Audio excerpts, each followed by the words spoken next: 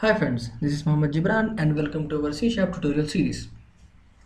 Have you ever wanted to keep an eye on your friends, relatives, your siblings or your children's, like what they are doing on your system when you're not around, when they have access to your system, what they are watching, what they are using, what they are doing with your system? I hope most of you must have had this feeling because even used to have this when I was a kid. Even now I do that. Recently, one of my client had the same problem and he approached me with this, and he wanted a solution where he can keep an eye on his colleagues what they are doing when he is not around with his system. So I came up with this uh, piece of software which will definitely help him get rid of or just to keep an eye what others are doing on his system when he is not present. So what this software will do is it will take once you start this will take screenshots of your system every second. You can decide in 1 second how many screenshots should it take. I just set 2 screenshots per second. So every second it's going to take screenshot and it's going to store it in this location. Well, as you might guess, you can change this location whenever you want.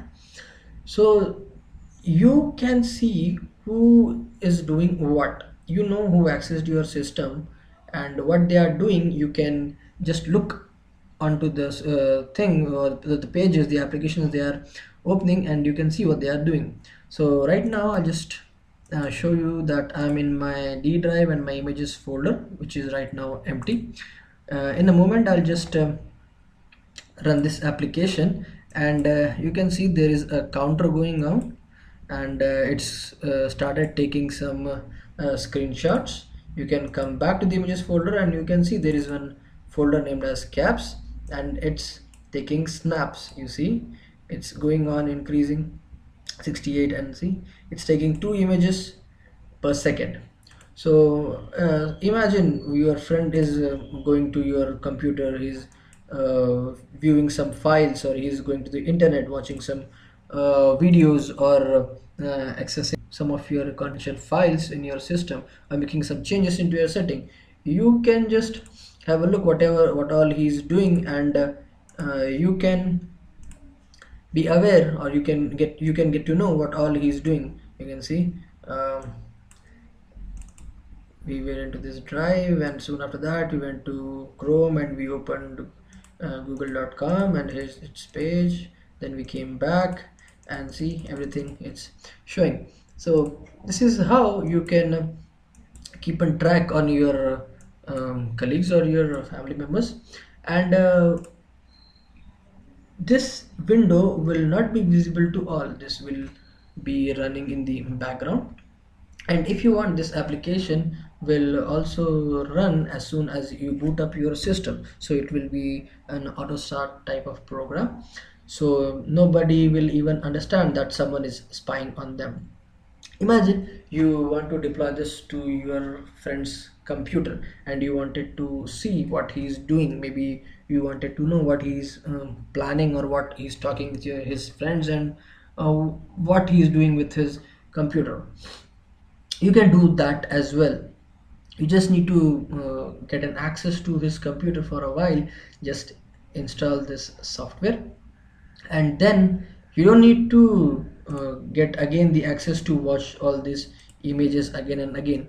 What I did is, you can just I will allow this application to send all these images one by one to your email ID.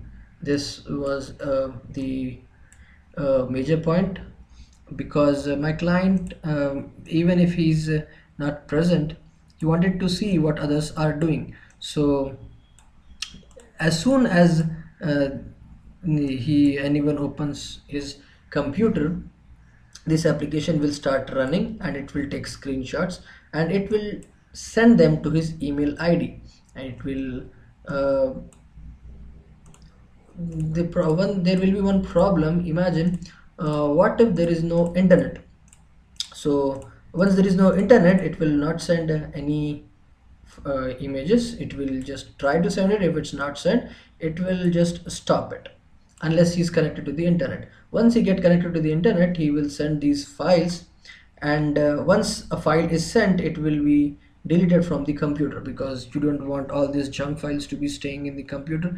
Imagine if you deployed this into your friend's computer, and if these files are not deleted and you're taking snaps every now and then, so soon his hard disk will be choked up, and if you don't find what's going on, then he might format the entire computer, so everything goes waste. Even these images, they are going to take his like around 14 MB of memory, which is a lot of memory.